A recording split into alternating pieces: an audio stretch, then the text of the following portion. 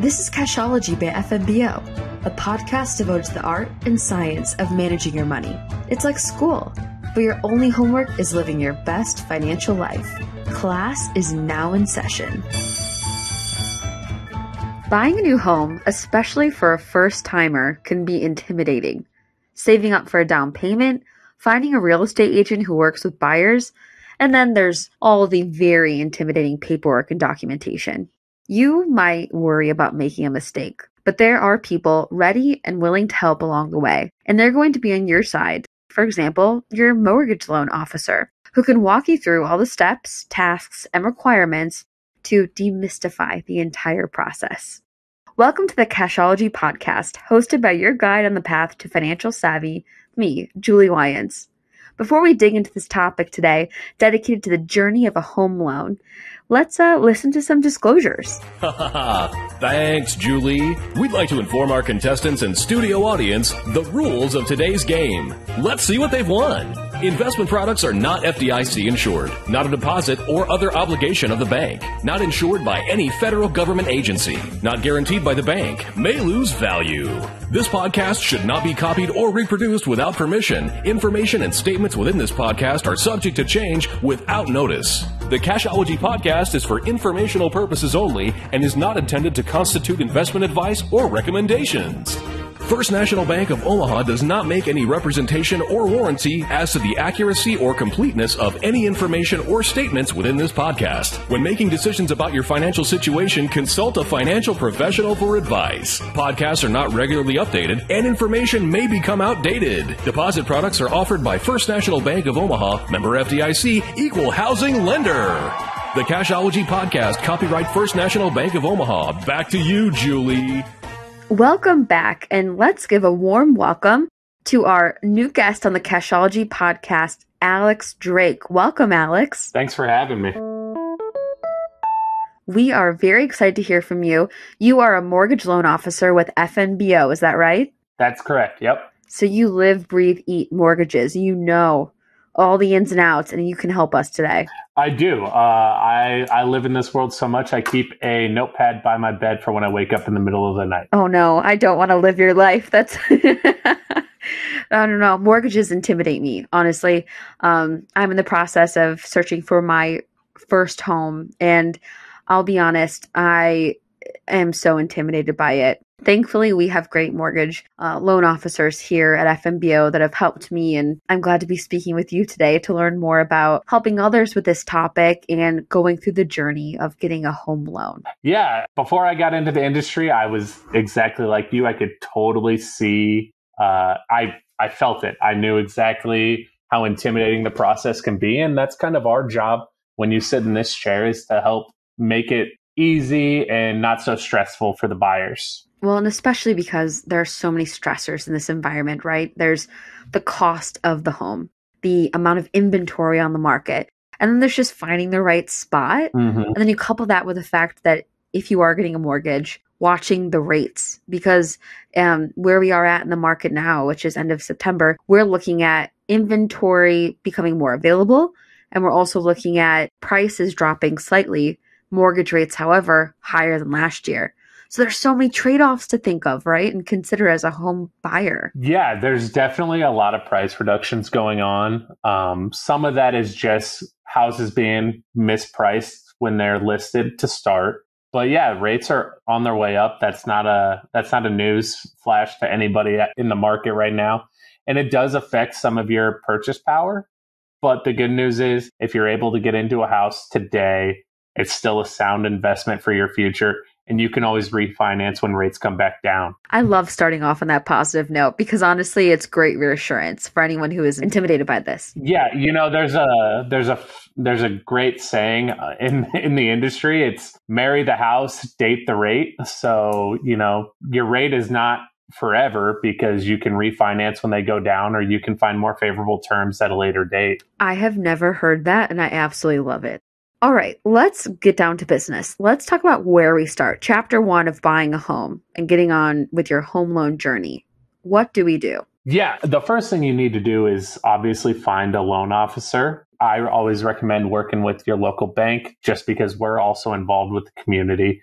But you need to talk to your local loan officer, go through the pre-qualification process, which is a very informal process. It's all self-stated income. You estimate your credit score, and we talk about kind of where you might be able to afford a house payment, how that house payment is affected by, you're adding in your taxes and insurance on top of your principal and interest payment, as opposed to just like a rental payment and rental insurance. So some of those things, I always, with my clients, we talk about what's a payment that you think you can afford instead of just what can you afford. I appreciate that. And I want our listeners to feel assured that they can also shop around for mortgage loan officers to work with, because same as real estate agents, not everyone's built the same. And I like your methodology, Alex, where, okay, what do you want your payment to be like? And then we can work from there and figuring out the price of the home, and even looking from the personal bankers you might work with, looking at your budget overall and helping navigate what you want your cost of living to be. I think it's so beneficial. Yeah, there's a lot of my clients that, I've been working with 6-7 months where we are really just looking at their budget. They know they're not ready for a year or so. So we're finding everywhere that we can cut from their budget to see how much of a payment they can really afford. There's so many first-time buyers and even second and third home purchases where they qualify for so much more than they're willing to spend monthly. And part of that is they might have to make a lifestyle change. Well, so let's talk about, Alex. We've migrated out of the planning stages. We've picked our mortgage loan officer. We have a real estate agent. And maybe we're getting close to making an offer on a home we like. What does that pre-approval process look like? And then next steps there? Yeah, at that point, we go through the full application process. We provide 2 years work history, income documentation, 2 years rental history.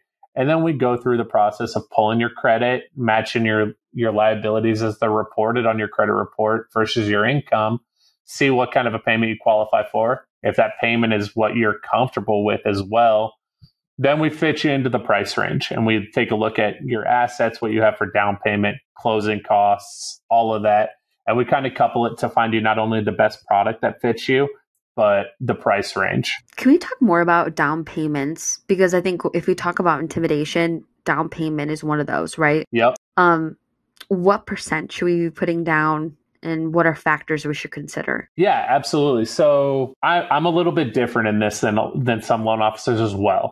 Statistically, you're going to be in your first house for 5 to 7 years, or at least in that first mortgage. You're going to get value increase throughout that process. So the 20% down payment is no longer a necessity for buyers. As a first-time buyer, you can qualify for as little as 3% down. If you're a first-time buyer here in the state of Nebraska, you can actually qualify in some cases for as little as $1,000 out of pocket. But yeah, conventionally, you're looking as a first-time buyer, minimum of 3% down. If it's a second or a third home, minimum of 5% down. FHA will allow 3.5% down. And then there's some programs that have 0 down. Just kind of depends where you fit. Some of those programs are restricted by area and zip codes as well. It's all going to be dependent on what you're looking for.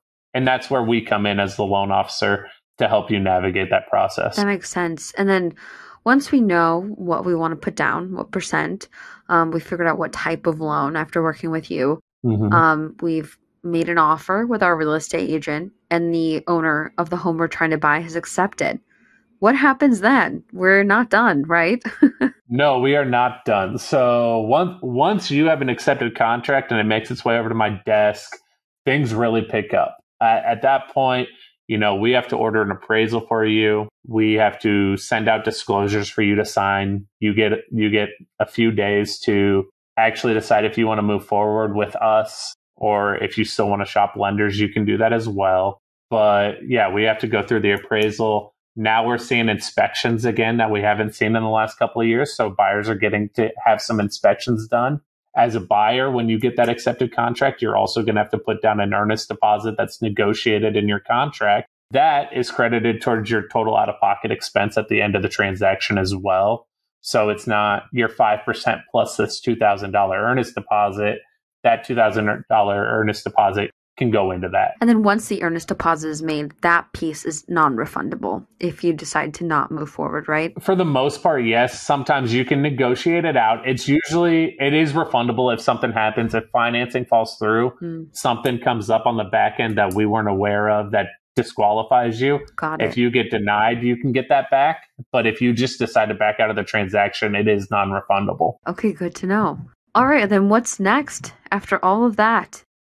So we go through the appraisal process. We send the loan through underwriting. And if you've gone through the full pre-approval process, the underwriting part should be fairly painless because most of that's already been done. But then at that point, we find out what conditions we need. You settle on a new homeowner's insurance policy that whoever you select for that homeowner's insurance, we work with them to make sure they have everything that they need from us to make sure the policy works for the financing. Then we get to the closing table at the end of this. You get some writer's cramp, sign in a lot of documents, but then you become a homeowner. And that's it. Easy peasy. You made it seem so simple. And I think that's one of the benefits of working with a pretty tenured loan officer like yourself, right? Yeah, absolutely. I mean, I'm not going to sit here and say that I'm not learning something new every day in this job because there's so many changes. And that's why you have to, as a buyer, or somebody looking to refinance, you have to find a trusted source that sits in this seat because it's our job to stay on top of that stuff. It's our job to help you navigate the process and make it as simple as possible. The hardest thing for the buyers should be finding the right house and collecting their own documentation that they should have pretty easily in this day and age where everything's electronic. I love that. That's the reassurance I think our listeners needed if they're pursuing their first home purchase. Well, Alex, you have been excellent as our guest today and navigating through this home buying journey. Are there any parting thoughts you want to share with our listeners today? Don't be intimidated by the market. And I know as a first-time buyer in the past, sometimes going to talk to your mortgage lender can be intimidating. I say it all the time. I understand why it's intimidating. The worst thing that we can ever say is no, and we don't ever want to say that. Our job is to help you through the process, help you get into a house, and that's what we want to do. So don't be afraid to reach out to us. Even if you're not ready, we can help get you ready. That's great, Alex. Well, thank you so much for joining us today. Thanks for having me. And for any listeners who are curious about meeting a mortgage loan officer like Alex and learning more about purchasing a home, feel free to go to FNBO.com to learn more. Thanks everyone for listening. Don't forget to subscribe and keep an eye out for future Cashology episodes coming your way soon.